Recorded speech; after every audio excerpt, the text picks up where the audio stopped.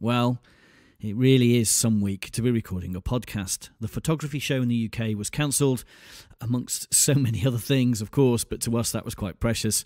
It looks like we're heading for complete lockdown. It's now utterly impossible to buy toilet roll, though God only knows why that is the thing that people are panic buying. You can't eat the stuff, and my hands are scrubbed raw to the tune of I Will Survive.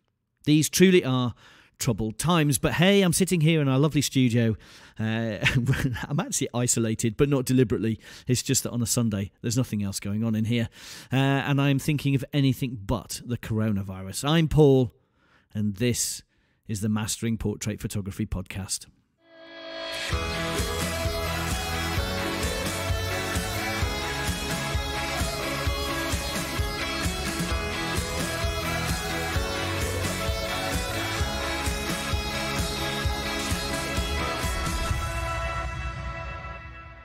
Well, it is certainly troubled times. I was queuing the other day. I went into High Wycombe to go get a haircut. And as part of that, I parked up and I went into one of the supermarkets. And I found myself stood next to a guy in the queue. Now, every trolley, as I looked around, was full of toilet paper, soap, pasta, rice. Just amazing. But one guy, the guy I admired the most, an elderly chap, his basket had, and I kid you not, 8 bottles of red wine. That was it. And I looked at him and I smiled, and he shrugged and he said, well, if I'm going to be isolated, I might as well enjoy myself. And I think that is the attitude we all need. Sadly for us, our daughter it's been a stressful day, actually. Our daughter was headed off to Madagascar for 6 weeks to go help with the conservation of some coral reefs. She was going out there diving, and she got as far as Johannesburg. So she's flown from London to Dubai, from Dubai to Johannesburg, and was literally about to get on the flight to go to Madagascar for 6 weeks and then on to Sydney. And Madagascar closed its borders as they were getting on the flight. So they took everything off, and we're now desperately trying to book her a flight back to London. Really, these are interesting times.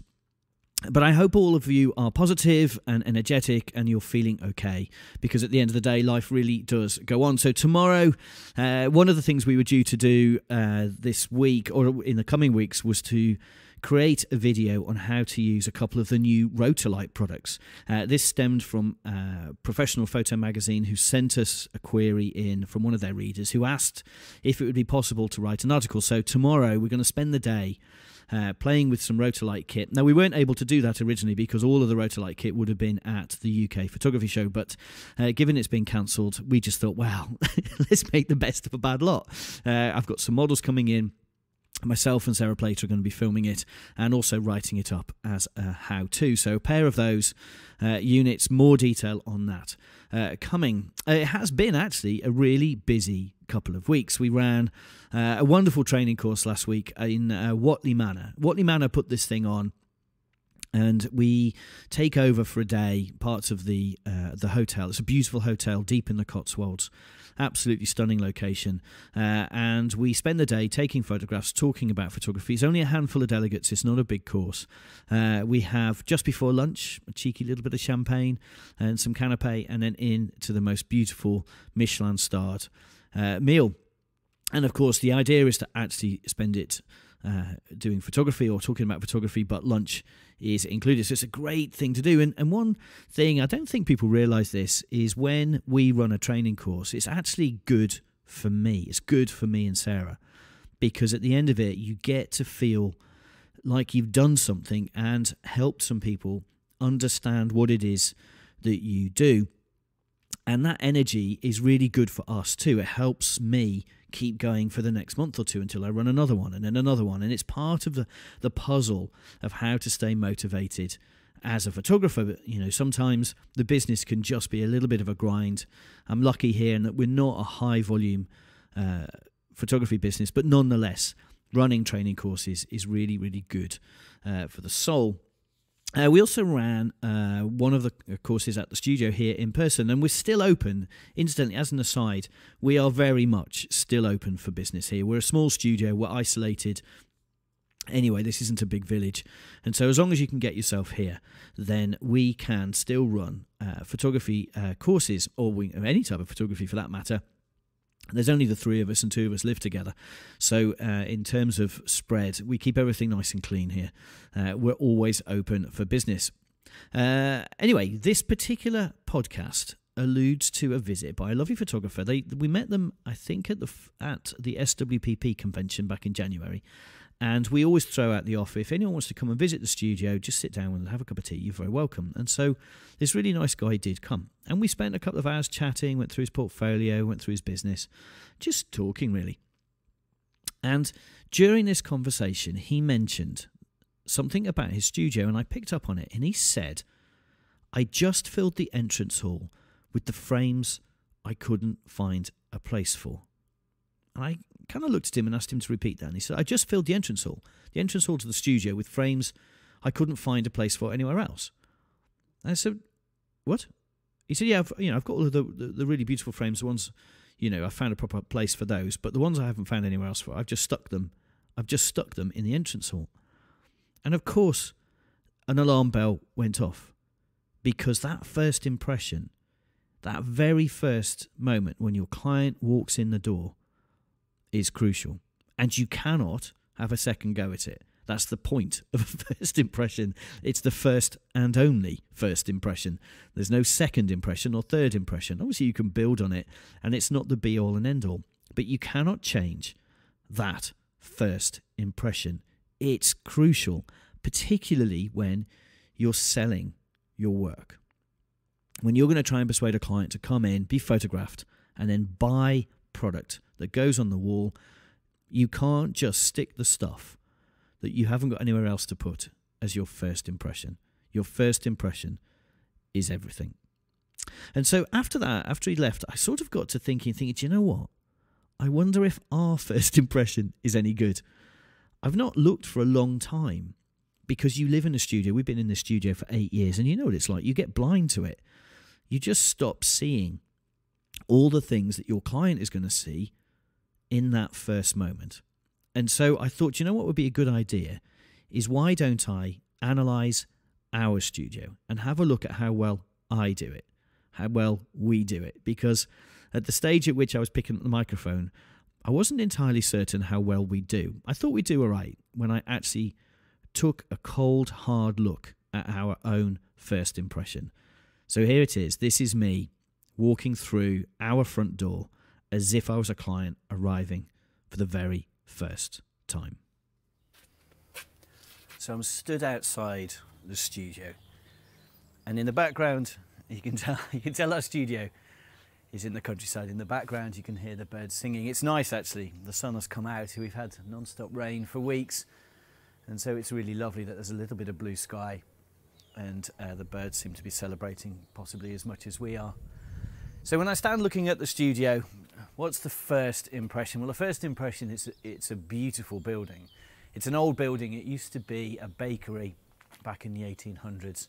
And the architect, a very famous architect called Peter Oldington, who I've spoken about before, converted it in the 70s to become his first architectural practice. And it turns out he was pretty gifted at this stuff. And so I'm standing looking. I'm in this beautiful country street, looking at this huge oval door. On the one hand, on the right-hand side, half of the oval is a plate glass window, and the other half is this beautiful 1970s style, very retro style, now of course, solid wood door with this bright green handle surround and this beautiful chrome handle.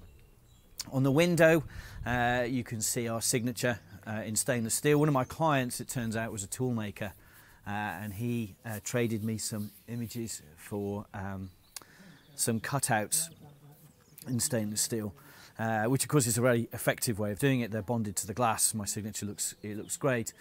Behind the reflections of the sunshine, unfortunately today, because it's sunny, you can't see through the window, and this is something we've known for a while. Not much I can do about that, unfortunately. You can't see through to the picture that we have on an easel behind. It's a beautiful picture of a wedding couple of ours. A very romantic moment under the archways of Le Manoir. So your first impression as you walk up to the thing is absolutely amazing. But of course, my task today is to look for the things that jar, the things that might, your client might spot. And the first thing I spot is there's an awful lot of handprints on our glass. Because lots of kids walk to and fro from school here, they too tend to come and look at the picture in the window when it's a little bit darker in the mornings and the afternoons. They can see through the glass and they come and paw. They come and paw at it, and so our glass really could do with a clean, but obviously you may understand at the moment we're not able to keep up with that. But that's annoying, and of course we've also had so much rain that there's an awful lot of splashback, so I might just have to get myself a squeegee and get that sorted. There's some cobwebs up there as well, which is not nice. On the lamppost outside our studios, there's nothing I can do about this. The Haddenham Film Stock, the Haddenham Screen Society, they hold films, they show films periodically in the youth and community centre, and they always stick these really quite awful posters. Sorry if anyone from the Haddenham Screen Sock is listening, but they always stick them on our lamppost, and it's a huge distraction for me, but it's great for the community. It's a lovely thing that they're doing. On the left hand side of our door is the number 6. It's beautifully designed, all of this. Really, I should do this with a video as opposed to trying to describe it, but it's a beautiful piece of simple plywood with these some nice lettering and the button for the doorbell. That's just, yep, the doorbell is working. It's so often I go to people's studios and the doorbell doesn't work. It's such a schoolboy error. If you have a doorbell, make sure it works. So let's head in to the studio and see what it looks like when we walk in. Okay, now I'm lucky, I'm going to close the door behind me, I'm really lucky in that this studio exudes design style. It was designed by an architect, so I'm now stood in the hallway. On the right hand side are these 3 beautiful big circular pictures on acrylic, and they're mounted on these they look like white painted notice boards. That really doesn't do them justice. In fact, they're covering a window that was long since hidden behind. So I can't take these down, so what we've had to do is design a display that suits that. But they're big, they're bold, they're black and white, they look incredible. The other thing that strikes you when you walk in is the smell. We always have candles burning here when we have clients in. We use Yankee Candle. And incidentally, a big thank you to our client from the other day who gifted me. They came and she liked us, I guess, so much that she bought us a new Yankee Candle along with a wick trimmer, a new one of these, like a little cover that goes on the top that stops the glass sooting up, and a putter outer, a snuffer, which is fantastic. But we do that, we always have the same scent, and there's some psychology for that, which is that at the end of the shoot, the last thing they smell in here is the smell of these candles, and the first thing they smell when they come back to buy the frames for the wall is the same scent. It's called olfactory memory. It's the most powerful memory in the human because it's a very old sensory part of the brain, and it associates things. So if we've given our client an amazing experience, then when they come back, they should immediately, the scent, the smell of the studio should bring back the memories of the shoot. On the left-hand side, we've got this huge print, which is one of my clients from a couple of years ago, Emily and Craig. A beautiful wedding. It's a sunset. It's a location shot at their wedding. Just lovely, beautiful light, striking oranges and golds. It's the two of them looking absolutely gorgeous. A big frame. And notice I've said this a couple of times, these are big images. The minute a new client walks into here, they are struck by big images. Walking my way along the wall, this is where we have a series of shelves that have our awards, which is a really lovely thing. But I'm looking at it now and thinking, you know what, I really do need to have a look at this. It's all looks a little bit cluttered, and things like, what's this? This is the certificate from when I ran. I know, to look at me now, you wouldn't know I ran the London Marathon in 2012, but I did run the marathon in 2012, and I'm very proud of the medal and the stuff I've got, but unfortunately it does look like it's just thrown in there. Also the doorbell, the doorbell, while it works, is wedged on that shelf, which of course is crazy. Why haven't I spotted that before? That's awful. Below the shelves, on our left, is a big tub. I bought this beautiful sort of porcelain tub with pictures of umbrellas around it, and it's full of our wedding umbrellas. We used to carry these with us a lot. I don't do it so much anymore. I take a couple just in case. But I learned over the years that even if you take 10 umbrellas, the bride and groom are unlikely to want to go out and take very many pictures. So I just take a couple with me. A few of those look pretty battered, actually. They need replacing. They're not hugely expensive. I don't know why I haven't done that. Over to the right-hand side, this is where we have our shelves. These are the shelves that in the busy part of the year, it's quieter at the moment, in the busy part of the year, have a couple of things on them. The most important thing is they have the products, the smaller products, the albums and the gift frames that our clients are going to come and pick up. Each of them is beautifully wrapped with a ribbon. We have these black ribbons with my signature in silver on them. Each has got a little handwritten label, and it looks beautiful. And then towards Christmas, when this is full, it looks incredible. And we have a slight problem when I bought this. This is an IKEA unit, is that the shelves are perfect for everything except our wedding albums, where the box is just that little bit bigger. So I'm thinking I might have to replace this with some shelving with a bigger slots on it. There's some magazines here in which we featured. There's some advertising for Halo FX. It's their leaflets. We always keep them here. A good friend of mine, a fantastic fireworks designer. So I have those leaflets. There's a grub screw. I don't know what on earth. Where on earth does a grub screw come from? I better put that back. And then maybe do some detective work later and find out where that's come from. It's amazing the things you miss, and that's the point of this, is it's amazing. You become blind to it. So I'm trying to look at this room, at the building, for the first time as if I was a client, and the things that I might just notice and pique my interest, and hopefully things are good, and then there are things that probably aren't so good that I need to address. Turning hard to my right, just behind or beside the easel that's in the window, so I'm now looking with the huge great plate glass window on my right with the sun streaming in. There's a pair of camping tables and a tyre inflator. Oh, man alive. When we redid the kitchen here a couple of months ago, I had to load up the Land Rover with the old fridge and take it down to the tip to go and be recycled. And of course I took everything that was in the Land Rover, which is a pair of camping chairs that I keep when I go and see I go see our son play cricket. Oh look, there's some antifreeze behind there as well. Brilliant. Clearly I've stopped paying attention to my own space. I need to load that up. And on that note, on the other side of the shelves, just a bit further into the hallway, is the back shelf of the Land Rover, which I built. It's really heavy. I keep meaning to drive the Land Rover down and drop that back in. Beside the stairs, we have this wonderful staircase. And again, I'm blessed here, and I get away with quite a lot. The sheer scale and audacity of the design of our entrance means that people really are going, whoa, more than they're going, what on earth is that doing there? But nonetheless, I really can, now I'm looking at this, I can see the clutter and I can see the things that I need to tidy up over the next couple of days. There's a travel rug on the floor beside the stairs. There's 3 boxes of our book, Mastering Portrait Photography, sitting here. We keep a stock of them. God knows why they're there. At some point I've decided that's a good idea. Probably because when I'm loading up the Land Rover, I might chuck a couple of copies in, and I've just left them piled there. What on earth? Under the stairs are some of our smaller kit. I keep it here because this is the stuff I will take when I'm running out the door. I'll scoop up a couple of light stands, maybe a paper background, maybe a softbox, and throw them into the Land Rover. And they're put here because to get them put away anywhere else means a couple of flights of stairs. And it just means that I don't bother. I just dump them on the floor because I'm lazy, which is a terrible thing, but there you go. Maybe call it efficient. Let's not call it lazy. Let's call it efficient.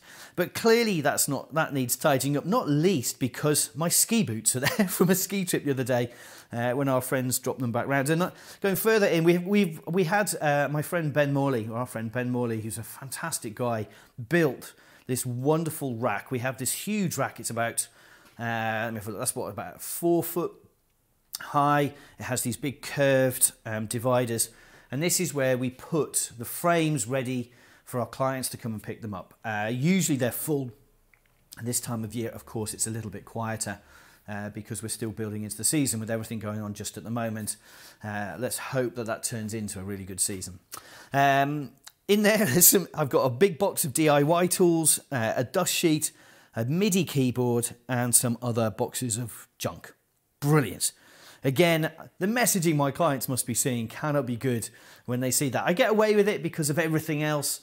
And I say, well, we're just doing some work on the studio, but of course I need to tidy that up. I really desperately need to tidy that up. Our recycling trays are here as well. So when we have the big cardboard boxes from our framer, they get stacked in here, and that really irritates me, but we don't have any other space to put them, short of me buying a shredder for the cardboard. There's a pair of ladders. There's usually a couple of pairs of ladders here. That's because they're stacked, ready to go out in the Land Rover, and if I do need them up in the studio, I can just grab them and take them up there. There's also a piece of artwork here that was donated to us that I really need to find a home for.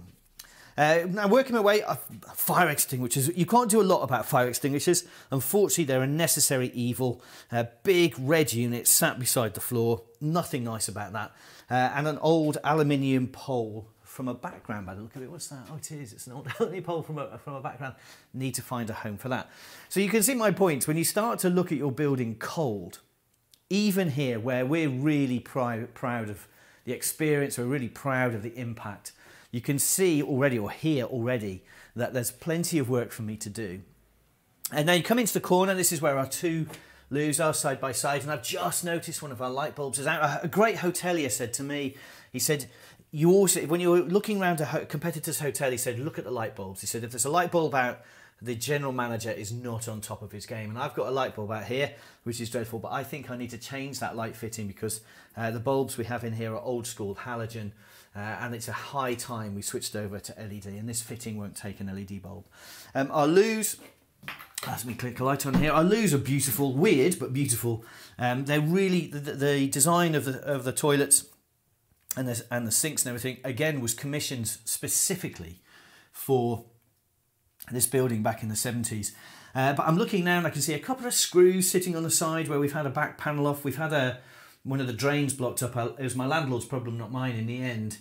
But nonetheless, we've had the back plate off and it looks like I haven't finished screwing that on. I think I was waiting until I was certain it was all fixed. But of course, that was a couple of weeks ago and there's a pair of screws just sitting there. Oh, what kind of impression does that leave? Let me turn that light back off. Second toilet, let's have a quick look in here. Each of the toilets has beautiful, what's this, branche d'olive scent, but they look like they need filling up. They've obviously drained out. We use, what's these soaps? I love these soaps. Neil's Yard Rose, geranium and orange. It's one of the nicest smells on the planet. That we always have on each sink a bottle of the hand wash and a bottle of the moisturiser, the lotion. Someone's left the loose seat up. That's not me, that's my clients. I really hate it when people leave the loose seat up, but people do. Everything's nice luxury towels in here. Everything's pristine. The mirror is spotless. And each of our loos has a frame that features some pictures. And the type of frame that I'd like to sell. The paintwork is good. I can't see anything major in there actually. That's really good. Toilet rolls. Could probably do the spare in each of those, but they will be reset on Monday. Every week we put spares in. Just make sure everything's okay. So the toilets are immaculate, other than me leaving some screws lying around. They smell good too because the branch d'olive scents. And again, lots of sensory stuff. So I'm showing off not just pictures on the walls, but they're lit well. The toilets are slightly kooky. There's not always a lot you can do about that, but they are immaculate and they have the scent in there when you go in. Now let's walk away round. I'm about to go up the stairs. Now our stairs are, it's a zigzag stair. So one, you get to a mid landing and then you go across and that'll take you to the kitchen and then down the other side into the meeting and viewing rooms. And then the stairs zigzag back almost over my head here. It's really quite dramatic. Big solid wood stairs with this chunky iron frame around it. Looks great, but I'm looking at the left-hand side and there is one of my huge scrims. Where I slid it down beside the stairs at some point, probably 2 years ago, looking at the dust on it, thinking it's a good place to store it. I can easily retrieve it.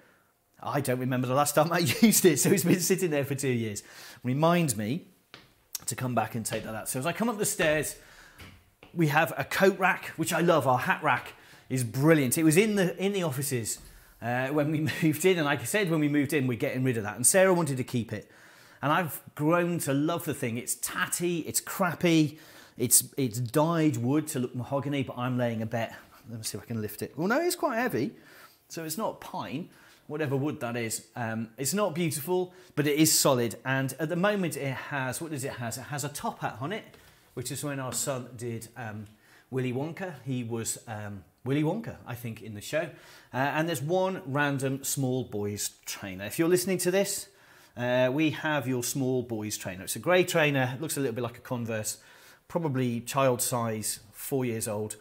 No idea, we found it in the studio or found it under the sofa or something. So it's hanging on our hat rack waiting for the owner to come back and say, I wondered where that went, though I think it's been here a long time.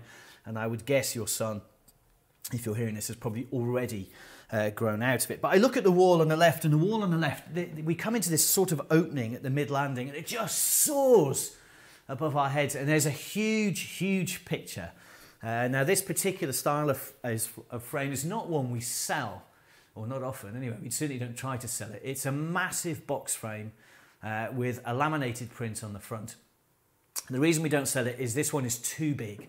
It's beyond the size that our friendly framer, Kaleidoscope, were willing to sell, but we've always promised that we would never try to sell it because they can't hold the structural integrity during shipping. But we managed to get one shipped down to us, and it sits pride of place. It's a shot I took of Marisa in a wedding dress way back, won a load of awards. And of course, our studio has multiple functions. Sometimes we're trying to just create that wow factor. Sometimes I'm trying to win a pitch. Sometimes I'm trying to persuade our client to buy some big pictures. The purpose of having a huge award-winning wedding picture here is so that when a bride and groom comes in and they see it, and they do, it's like a clincher. It's, oh my goodness, look at that. That is just lovely. Marisa is stunning. The dress, a Gallia Le Havre dress is just amazing. It's shot at the Manoir, which of course is one of our main venues. My signature is underneath it in stainless steel on the wall, which I think looks pretty cool. Actually, it didn't say Paul Wilkinson for ages. It said All Wilkinson because the letter P kept, and I mean kept, falling off.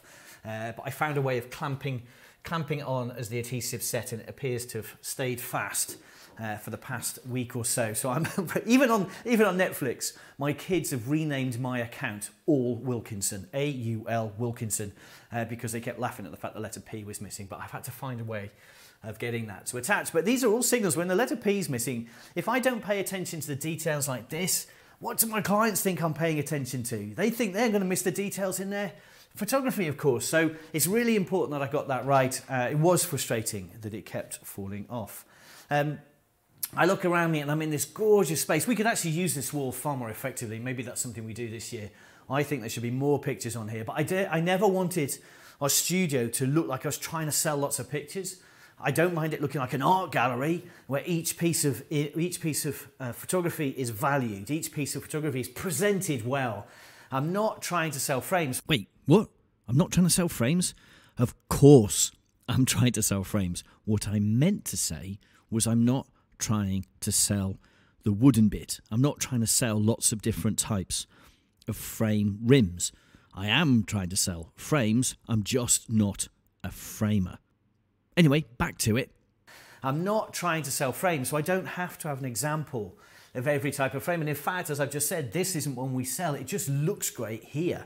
And it's been put on the wall to really just have that wow factor. Interestingly enough, beside each of these big hero pictures down here is an A4 board where I've written a little story about each of the images. And so let me read to you what I wrote for Marisa. It's not deep, it's not poetry, but you'd be amazed how many people actually pay attention to this. And it says on here, it just says Marisa in big letters, and at the bottom it says UK Bridal Image of the Year, International Master Photography Awards 2014. That's how old this picture is, but everybody knows it.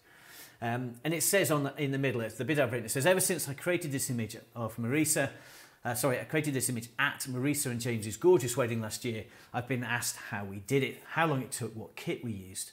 Perhaps surprisingly, the honest truth is we never have that kind of time at a wedding. And yes, this is a real wedding. It took just a minute or two and nothing fancy. Just a camera, no reflectors, no lights. Marisa had asked us during the planning if we could create this kind of image you see, the kind of image you see in fashion and bridal magazines, and we were more than happy to oblige, particularly as she was going to be wearing a Gallia Le Havre dress.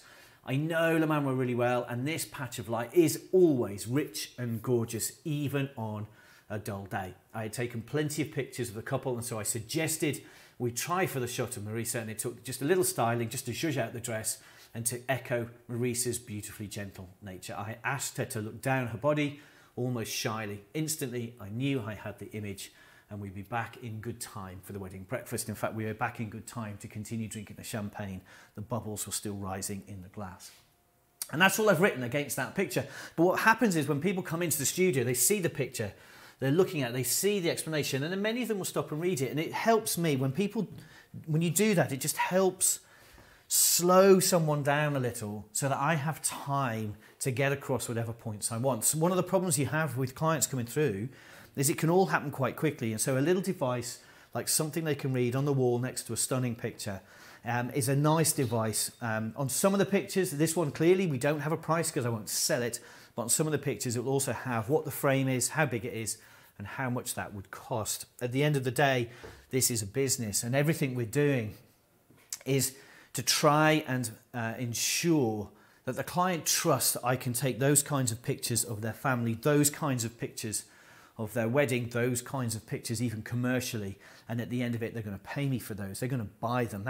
We've started the transaction the minute they've started to enjoy the surroundings and see those images. So I come around the landing, and I'm not going to do a full kind of thing on the other bits of the building, but you do walk straight down some other stairs into our viewing room, and the first thing that strikes you is this stunning big acrylic on the far wall of Pauline, who was 87 when I took this picture. Again, an award-winning image. Again, a big image. I've noticed all of the frames I'm describing are big frames. Why? Well, I want my client to get used to the idea that big frames look incredible. If I just show small frames, guess what they're going to buy? So this is a huge acrylic on the wall of Pauline. Everything's neat and tidy in here. There's not actually very much in here. The cushions are perfectly plumped up. Our books look great. So some of the Mastering Portrait Photography books are laid out, English, Italian and German. Not that I ever have Italian and German people in here, but it just looks impressive when you see that it's been published in multiple languages. Again, there are candles in here that just give off that really beautiful aroma. There's a beautiful framed TV. So the TV has one of our frames around. It's a big TV, but it has an ornate wooden surround, so it looks like a frame. Now, I know Samsung now actually make an art TV, and I suggest you have a good look at that if you have a TV in your studio. We haven't yet because I've got a couple of years return on the investment on this TV to get. It's mounted on as a wood plinth that has my stainless steel signature everywhere with the letter P. It still has the letter P, but you just know, you can feel that this is a serious business. We mean what we're saying. There are 4 wedding pictures along the other wall, each of them in the same frame. And why have I used the same frame? Simply so it looks like an art gallery, not so it looks like a shop that sells frames. I want the client to get the idea that a wall looks fantastic. If you went into a client's lounge and they've bought 3 of your pictures or 4 of your pictures, they're not going to be each in a different frame. And yet so many studios I go to have different frames. We don't. We have the same frame throughout. And then behind one of the doors, I actually have all of the frame profiles that Kaleidoscope, or at least the ones that we like to sell at Kaleidoscope. So I can sell a client any frame they like. I just don't use those frames to show off the pictures on the wall. And then you walk through there into the far room, the furthest room of the downstairs, and there is our viewing room. This viewing room is the most underutilised and yet the most valuable room here. The only time a client will come in here is when they're coming to see their pictures, they're coming to buy their frames. This is not a room we hold meetings in. It's not a room I shoot in. It is here for one purpose alone, and that is to complete the process of selling pictures. And so I know a couple of photographers are coming on site visits and they're confused that I've got so much space dedicated to something we don't do very much of. We need, maybe 5 or 6 clients a week. This room is used 5 or 6 times a week. That's all. And that's really deliberate. There's meant to be magic in here. And I say to people, when I finish the shoot, I give them the price card. I walk them in here and I say, look, I'm going to bring you in here and I'm going to show you your pictures. I've loved your shoot. The shoot was amazing. The shoot was beautiful. Your kids, oh my God, your kids are incredible. You should see the pictures we've just created together. We're going to show you those pictures. You're going to sit here on our sofa. I stroke the sofa. It's a beautiful thing. It's a big leather sofa. We're going to sit here. We're going to play a slideshow. We're going to set it to soft music. And the one thing that's going to happen is it's going to soften your wallet. I guarantee this. And I'm good at this. I tell them all this. I'm laughing. Of course I'm laughing. I'm joking. But I like the process. And if I do the setup at the end of the shoot correctly, it makes it much easier for Michelle or Sarah who's doing the sales later down the line. It's really important Really important that I do the setup correctly, and then the downstream process is so much more straightforward. So I'm showing them this, and I show them the price list, and I say, this is how much each of the frames costs. I work my way down it. I make sure there's nothing that they don't understand. And I say, but I want you to have one of these. And at which point I turn around and there's a huge aluminium on this wall. It's the same size. It's a 60-inch aluminium. I don't sell very many of these. They sell a few. And I hug it. And I say, but I think you want one of these. Oh, I think you would love one of these. And of course, I've got no idea what their house looks like. It might be tiny. It might have curved walls. But I always show them the big stuff. They're not going to buy the big stuff. That's not the point. The point is I'm setting an expectation. And of course, they say, how big's that? I say, that's a 60-inch aluminium. They look at the price. They see the price. It's a big number. Now, though, they're getting used to how much things cost. Now, we don't want any surprises. And I'm always happy to talk about pricing with my client. It's not a problem. Either side of this huge viewing screen, we have, I think it's a 65-inch 4K Sony TV in the middle that just looks wonderful. When you're sat on the sofa, the colours are rich and vibrant. We used to use a projector, but I could never get the colours the way I saw them on the screen. Now I can. And contrary to the conventional wisdom that you need to have a display that's bigger than the screen, that's bigger than the largest product you want to sell, you don't. What you have to have is a way of showing your client beautiful pictures. And with this big screen now, we can do precisely that. We use a tape measure and show them how big something is when it comes to the wall. Either side of the TV, on one side there's a huge, great single image in a glass-fronted wood-rimmed frame, and on the other side is a multi-image montage in precisely the same frame. These are our highest value assets. They're the frames we sell the most of, particularly the multi-frame. That just flies out. And partly explains why our averages are so high. The little desk gift frames, they're not in front of the client. They're on the back, behind the client, because I don't really want them to be buying the gift frames. I want to put a beautiful piece of work on their wall. And the reason for that is I think it's better value. I think the client is going to enjoy that picture so much more. Yes, it's expensive, but in terms of value, the enjoyment they'll get for the money they spend, big pictures on the wall are so much richer, are so much more intense and so much more exciting for the client. And so actually we know this, that when our clients buy a good sized picture, the feedback we get is better than when they just have a little desk frame. So they're on the back, they're there so we can show people, but I'm not trying to sell those will sell themselves. And so those are our studios. They're beautifully lit, they're spotlessly clean. Turn the lights off. They're beautifully clean. The glass, sometimes on these windows, we have these beautiful patio windows in the meeting room that look out over a world-famous garden. I'm looking into this backyard that is stunning. It's always stunning. It doesn't matter what time of year, what weather, it's always gorgeous, this stunning location that is our studio backdrop. However, the wood pigeons do fly down sometimes and slam into the glass, and occasionally I have to clean off the outline of a pigeon. I never ever find a pigeon body, but you can't do them any good slamming into the glass. But just at the moment, I know the glass needs cleaning. I can see children's fingerprints on it. So hopefully, actually, I've done pretty well. I kind of described what was going on in the entrance, and I'm talking about that first impression and then led you through. And even in my studio, even here, where we think we do a pretty good job of this, you can hear that I've screwed it up royally in certain aspects. And so when I eventually finish this podcast, I've got to go back, grab the Land Rover and load up with all of the things that shouldn't be down there. The bits and pieces that came out of the Land Rover, plus my tools that I will eventually finish doing the DIY. I need to move those books, and I need to collapse that scrim and put it somewhere sensible that isn't the first thing my clients see. Now, I'm lucky. This studio has this massive wow factor. The minute you walk in this studio, it's just glorious. Even every day, I've been here 8 years now, and every day I walk in and it makes me utterly smile. I absolutely adore it, and my clients feel the same way. So I get away with quite a lot. It's a huge distraction having this space, and it means I'll probably get away with the fact there's a pair of camping seats leaning against the wall down there. If it's a normal studio, if it's a rented office, it's a little bit more tricky. In this studio, we've done our best to make it feel like you're in the workplace of an artist. That was a deliberate decision. It's not random, because we couldn't quite figure out how to brand me.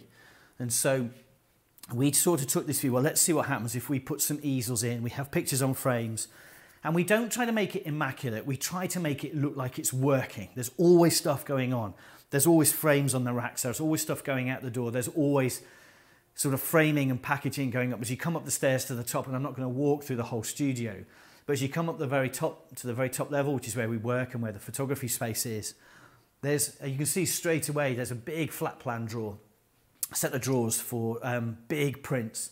In fact, in there mostly it's mounts. There is some paper in there and a few bits and pieces, but it looks like a serious space. It looks like we are working and we are creating images and creating product for our clients, and that is deliberate. And you have to do that. You have to kind of figure out the messaging you want to send. But on that happy note, I really think I need to go get the Land Rover and remove those chairs.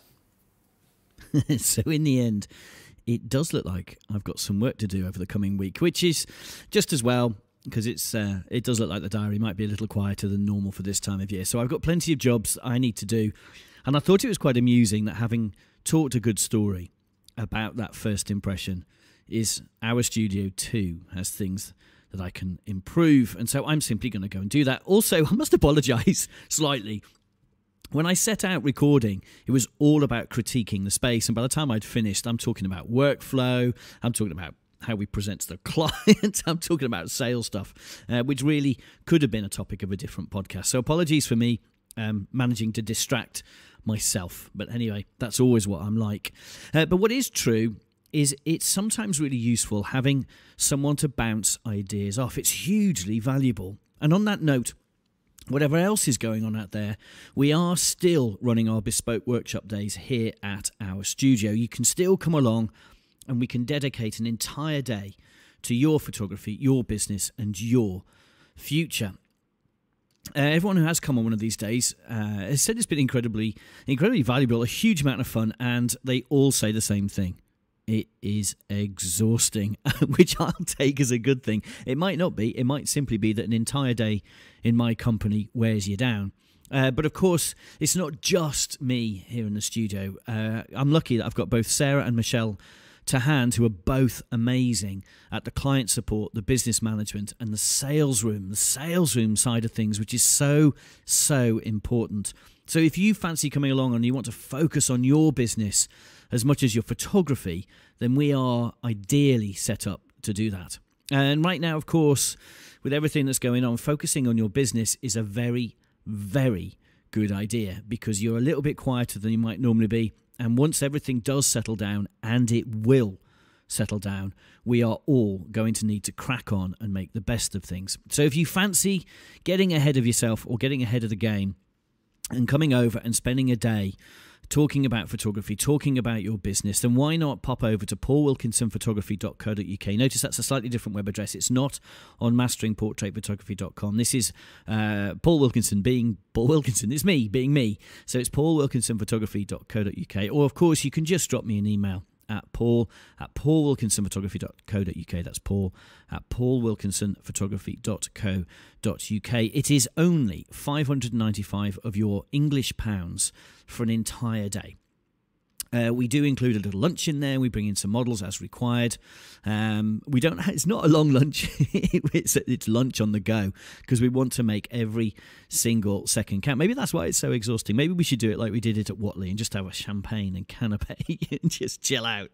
But we think if you're paying us money, we really do owe it to you to give you a huge amount of stuff, a huge amount of information, a huge amount of inspiration, hopefully, that you can take away and apply to your photography and or your business. And if you fancy it, you can also bring someone with you. I think we charge 50 quid per extra head.